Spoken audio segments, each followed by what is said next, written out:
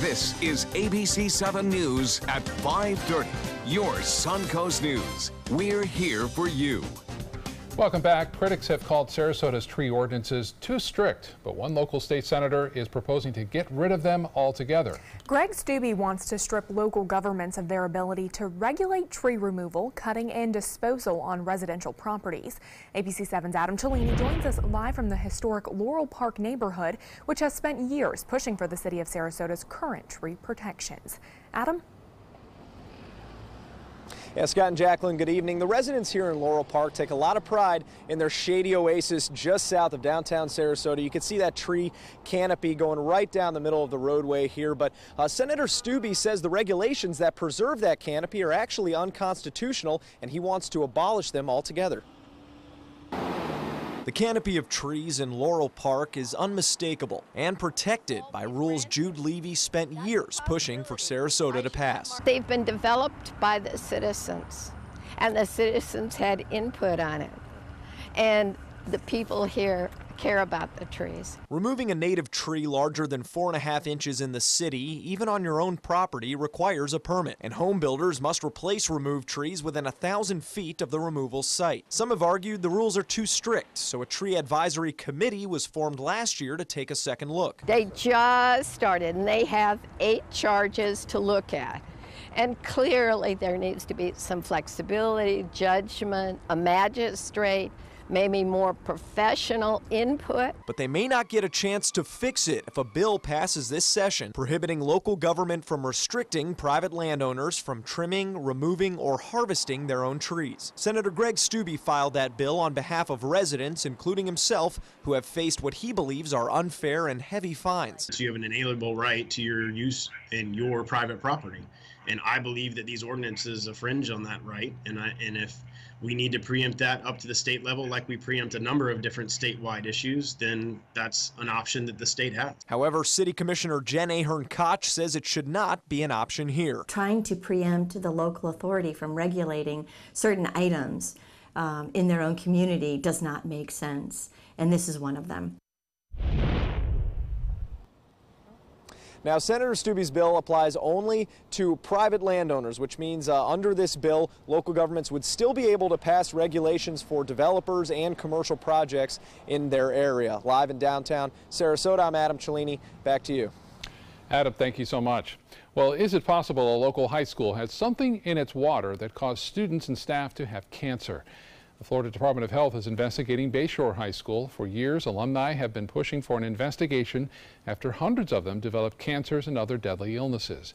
Finally, the Department of Health in Manatee County is taking the issue up and investigating to find out if this is a coincidence or a cancer cluster. What's happened in the past has happened in the past. You can't change that, but you can fix the future. It was a joint meeting between the Board of County Commissioners and the school board, and they asked that the Florida Department of Health in Manatee County get involved in a health study.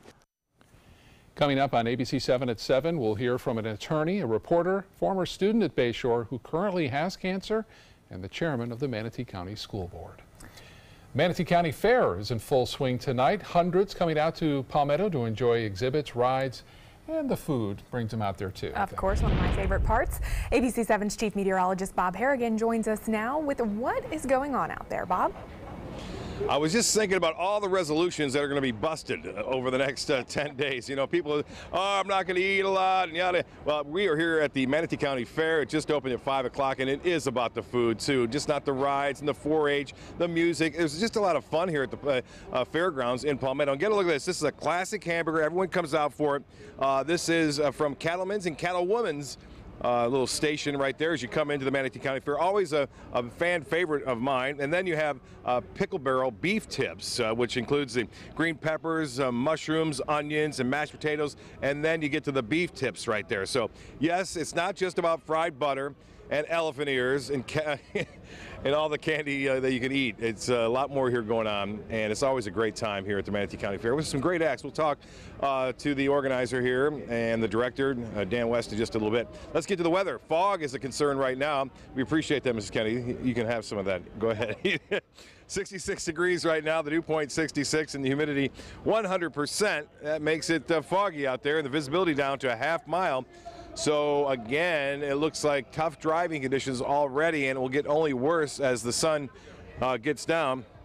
And we are looking at that fog forecast right now. The wind and fog forecast is showing quite a bit of fog rolling in again tonight, and it will be rather thick as we move on through time. And it looks as though we'll see fog advisories up and down for the west coast of Florida. Real quickly, who do we have here? I'm Levi Kennedy. And your name is? Joanna Bradley. And you guys are getting pictures taken. Why is that? We're getting married in October. And so you're getting your engagement pictures taken in? Yes, we are. And what do you think? Why are you guys doing it here at the fair? Well, Levi's dad's the president, so it was the perfect place. Yes, so the fair is a good place. You guys like the fair? Have you been to the fair before? Yeah, well, this is her first time. It's my first time, and it's more than I could have expected. That's what I'm saying. This fair is one of the best, you know. I mean, it's all set up for that. Yeah, it's the best. It is the best fair. Bar none. Yeah, exactly what I was saying. And we had showed the little swine there earlier. The swine races are always my favorite.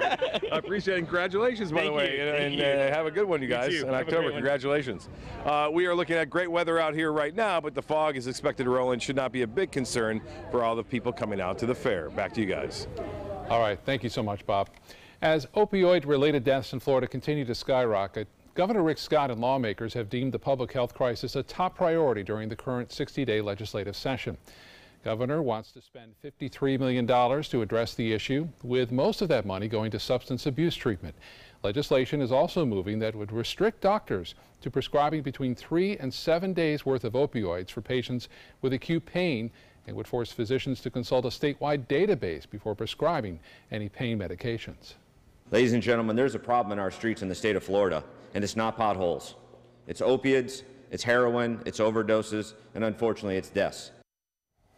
Other ideas presented by Democratic lawmakers include reinstating the State Office of Drug Control and increasing access to better substance abuse treatments for low-income Floridians who are on Medicaid.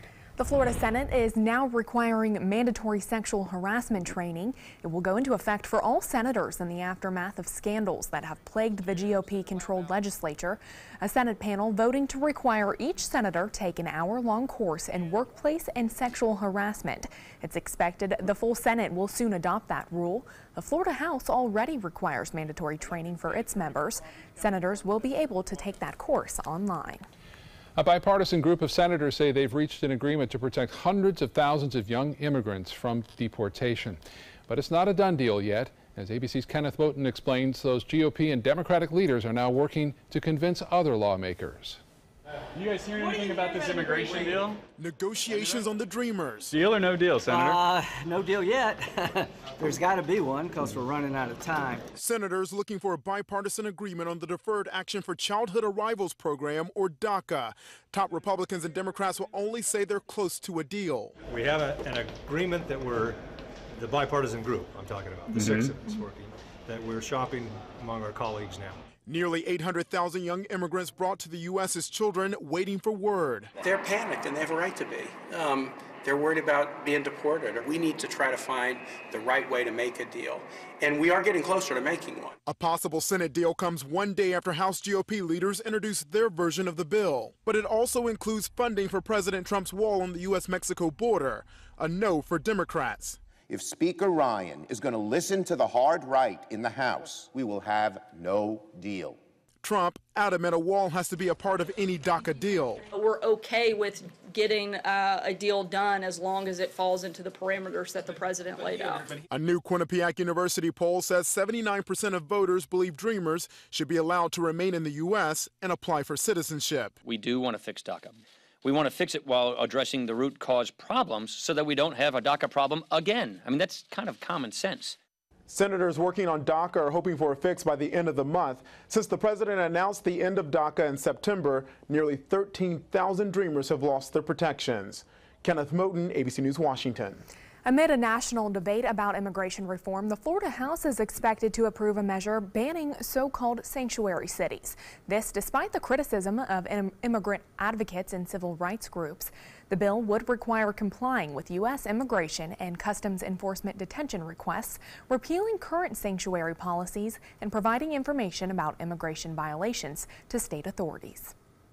It's the rule of law that guarantees our freedoms to us. But in the case of immigration enforcement, it will ensure that we have national sovereignty and national security. And if we can do that, we're all going to be a lot safer. Undocumented immigrants are just as American as the rest of us. They just don't have the paperwork. This bill creates two criminal justice systems, one for undocumented immigrants and one for everyone else. If that proposal passes as it's expected to, it would be the third year in a row that the House has signed off on the measure. For the past 2 years, the state Senate has not gone along with the plan. Atlanta airport officials are looking to boost the facility's backup power in the wake of last month's power outage that crippled the world's busiest airport. The outage delaying travelers even here on the Suncoast. The airport's general manager telling the City Council Transportation Committee he wants to set up a system of emergency generators that are powerful enough to keep concourses operating in the event of a similar situation. Still to come on your Suncoast News, an increase in the flu virus continues to spread across the U.S.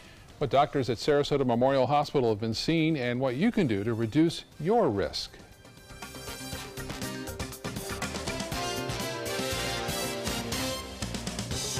It's time to go boating, but first, don't miss the 17th annual Charlotte County Boat Show, January 11th to the 14th at the Charlotte County Fairgrounds. Show admission is free and on-site parking is only $5. January 11th through the 14th. Visit GoBoatingFlorida.com for more information. Rose takes her volunteering for Tidewell Hospice very seriously. But she knows how to have fun, too. And that's what she brings when we're invited to visit patients as part of Tidewell's pet therapy program. People love to see her. She really brightens their day. She makes people smile. And in end-of-life care, a smile can be a wonderful gift. Tidewell Hospice. It's more than you think. It's time to take a road trip. If you love the beach, Alabama's Gulf Coast has 32 miles of sugar white sand and turquoise water. Looking for a room with a view? We have them. Beachside and bayside. There's incredible history. Whoa! And the seafood is fresh from the Gulf. Another round of shrimp for my friends. Alabama has a road trip with your name on it. Which one you gonna take?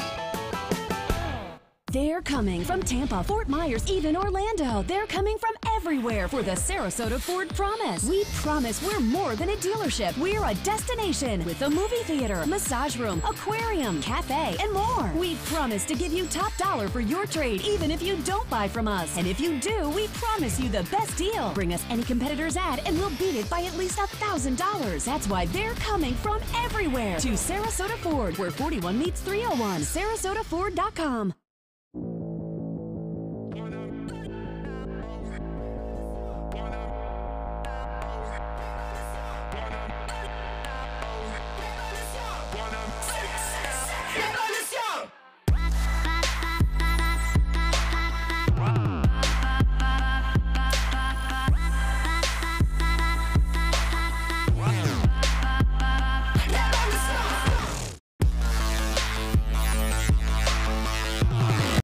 The skills you develop as a soldier in the Army National Guard can give you a head start on your career.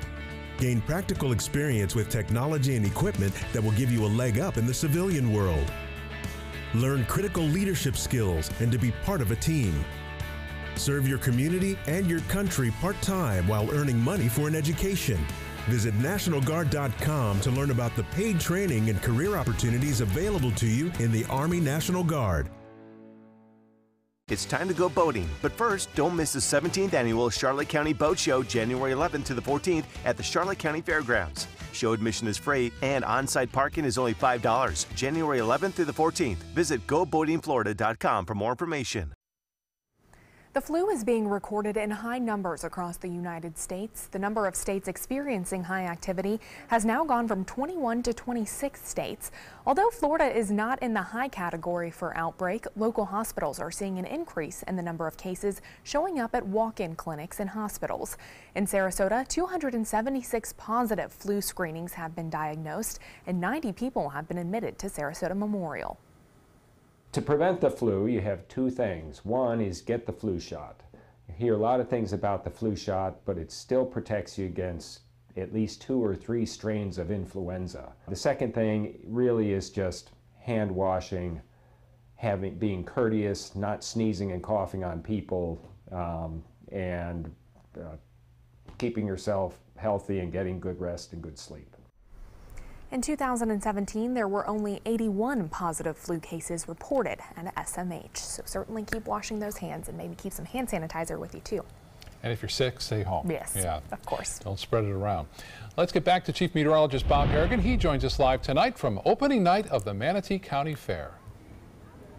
Yeah, we talked about it earlier, the great hamburgers from Cattlemen and Cattlewomen's booth that they have set up here. That's always a tradition. They got the beef tips, the fried butter, we got the elephant ears, you know, it's all here. But there's a lot more to it than just food. And joining me now live is the General Manager, Dan West. It's a pleasure to see you again. Dan, always seeing you here, tradition now. What else is going on here besides the food and the ride? Oh, there's all kinds of stuff. I mean, this is opening night where the gates are open, people are coming in. We've got a swine show going on right now in the Mosaic Arena. And up in the front part of the fairgrounds, we've got rabbit showmanship going on. So our 4-H and FFA members are busy tonight here at the fairgrounds. On top of that, a lot of artwork on display too that people can see and check out. Exactly. Up in our arts and crafts department, we've got more than 2,000 entries. And we also have an area in our exhibit hall where our elementary students have their arts from different elementary schools on display. My daughter's is there. We'll show you a picture of that in a minute. But on top of that, great musical acts too. I know there's always some good music here. We do. Tomorrow night, we've got a wonderful country group Shenandoah that's going to be performing tomorrow evening, 7:30 in the main entertainment tent. So it's in the tent, so you don't have to worry about rain. And I think most of the rain will be over by then. Dan, appreciate you taking time, and it goes on through January the 21st. It's always a great, good time meeting, and good pleasure seeing you again. Good seeing you. I'll tell you, here's that photo I mentioned of my daughter right now. It's always proud father showing that. You can see that's on display here at the Manatee County Fair, the artwork. She's been here every year. That's a little turtle that you see swimming through, and she actually did that at her school, which is Rowlett Middle School. Well, weather headlines read like this: that area of low pressure over the lower Mississippi Valley will bring a cold front our way. More fog already rolling in and will continue to spread inland, and a clear but cooler weekend ahead. Perfect fair weather, and you can see from the radar imagery we've had some showers developing in the interior portions of our viewing area. Those will stay there. We're not anticipating any rainfall here as we move through the night, so come on out and enjoy the rides and the great fair food. You can see that activity, though, fairly strong line of showers now moving through eastern sections of Hardee and DeSoto counties, but this is the real deal maker and deal breaker, if you will, for showers and storms in the afternoon on Friday. It's a cold front. It will move through and bring in much cooler air our way, and you can see that area of low pressure off the Bahamas that's moving away from Florida. Currently, it's all about the fog right now at the airport. 100% humidity, pressure 29.98 inches, and that is falling as that low pressure starts to slowly move in. 76 degrees the high today. Despite the fog throughout much of the morning, it's still warmed up above average. This morning's low is 60. We'll see similar temperatures tomorrow, and then things will start to change. No rainfall to report. We could see up to a quarter inch of rain with some of the showers that move through, and there's a chance we could even see an isolated thunderstorm or two. Temperatures now into the mid-60s in the Gulf of Mexico. Still warm where that fog has not rolled in, but where the fog has moved in, cooling down a little bit. Here's a look at the Futurecast showing just fog around tomorrow morning. So if you have any outdoor activities like golf or tennis, it should be okay tomorrow morning. And then by the afternoon, we'll start to see that rain move in, and that rain band will produce some showers. And then after that, it looks like just cloudy skies occasionally with maybe a brief sprinkle here and there. And then everything clears out on Saturday and turns cool as winds switch around to the north and northwest. Nationally, what's happening? Well, the big story is that low pressure in the lower Mississippi Valley, and you can see some snow earlier into Kansas City that is now shifted on toward Illinois. There is going to be a pretty big snowstorm, though, developing in Indiana, Ohio, as well as into Pennsylvania over the weekend as a result of that cold Arctic air spilling southward. Now Kansas City, temperature right now 15. Cleveland at 58 degrees. Well, here's the forecast. As we see it, 70% chance for showers tomorrow, mainly afternoon, and then tapering off in the evening. Cooler and clear and cold on Sunday. High temperatures in the low to mid 60s. But as I told the GM, the director, Dan West, I said, sometimes you want a little cooler weather because then people will get off the beaches and head out here to the Manatee County Fair and have a great time. We'll have more coming up at 6. Obviously, kids are already here having a great time going around the merry-go-round, as well as the swine racers getting ready to start in just a few minutes from now. Back to you. Okay, looks fun. Thank you so much, Bob. Time now to check your first alert traffic for the drive home. If you're heading north, you may want to take a different route. Drivers are still seeing major delays northbound along I-75 after a crash near that University Parkway exit. First Street at US 41 is also blocked between Haben Boulevard and 6th Avenue. More jobs in the automotive industry will soon be coming to the United States. Japanese automakers Toyota and Mazda announcing plans to build a $1.6 billion joint venture auto plant in Huntsville, Alabama. The plant will eventually employ about 4,000 people. Several states, including Florida, competed for the plant, which will be able to build 300,000 vehicles each year. Sam's Club is announcing that it is closing the doors at several locations across the country. While the Sam's Club in Sarasota should not be affected, the Sam's Club on Southdale, Mabry, and Tampa will be included in those closures. There are more than 650 Sam's Club locations across the U.S. and Puerto Rico. That announcement of Sam's Club closures coming on the heels of the parent company Walmart's announcement that it's boosting its starting salary for U.S. workers to $11 an hour. The move also giving a one-time $1,000 cash bonus to eligible employees and expanding the company's maternity and paternal leave benefits. Interesting concept. Well, stay with us. Entertainment news is coming up next. There's never been a better time to call California Closets. Now during our Winter White event, save up to 15% when you upgrade to an Italian-inspired wood grain finish. Contact us for your free design consultation today. Visit our showroom or online at californiaclosets.com. For the last decade, S&S Motorsports of Sarasota has built custom high-performance vehicles for demanding clients worldwide. They're now bringing their 50-plus years of combined build expertise to the parts business. SRQ Performance Parts is your one-stop shop for all your performance parts and accessories.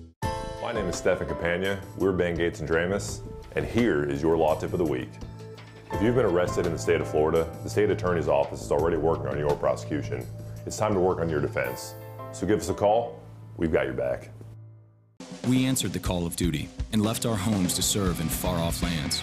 Now we answer another call, this time at home, in our own communities, to respond in times of chaos, to use our strength, our skills, and our experiences to bring hope amid devastation and destruction. Together, as a team of brothers and sisters, we're continuing our mission to make this country a little stronger and a little better each day. We are Team Rubicon. Tomorrow at 4 on Suncoast View. He's a big-time TV and movie star, and he's headlining on the Suncoast this weekend. I'm Stephanie Roberts. On Suncoast View, comedian Shawn Wayans from the Wayans Brothers sits down with us. West Coast Black Theater Troupe previews their Dr. King celebration with us in song, plus acrylic painting without ever touching a brush, and Popey's Place joins us in the kitchen. Tomorrow at 4 on Suncoast View. My name is Luke Perry, and I am 1 million strong. I'm in the fight against colorectal cancer because I believe we can win it. Colon and rectal cancers are the second leading cause of cancer deaths among men and women in the U.S. Colon cancer is preventable. Know the risk factors and make sure to get screened. There are simple, take-home options available. Take control of your health. Screening for colon cancer isn't embarrassing. It can be life-saving. To find out more about your options, visit fightcrc.org. Selfless service is the guiding principle of every Army National Guard soldier. They have a stake in the well-being of the neighborhoods where they live and work. To be an Army National Guard soldier is to serve something greater than yourself. Learn more at NationalGuard.com. There's never been a better time to call California Closets. Now during our Winter White event, save up to 15% when you upgrade to an Italian-inspired wood grain finish. Contact us for your free design consultation today. Visit our showroom or online at californiaclosets.com. Rock music legend Eric Clapton says he's losing his hearing. The 72-year-old admitting during an interview with the BBC that he has tinnitus, which is a constant ringing in the ear, usually caused by noise-induced hearing loss. Clapton is also dealing with weakness and pain in his hands and feet, which makes it difficult for him to play the guitar. Despite the pain, though, Clapton says he intends to continue performing. Jennifer Lopez is set to guest star on Will and Grace, playing two different roles. Entertainment Weekly reports that Lopez will play herself and also appear as her character, Detective Harley Santos from NBC's Shades of Blue. The actress and pop star has a history with the show, which is enjoying a second life after going off the air for a decade. Pro wrestler John Cena is reportedly gearing up to host Nickelodeon's Kids' Choice Awards for the second year in a row. Cena's return as host comes on the heels of another kid-friendly project. He was the voice for the title role in the animated film Ferdinand, which hit theaters last month. Nickelodeon's 2018 Kids' Choice Awards will air live on March 24th. Well, stay with us. We'll be back with more news and weather after the break.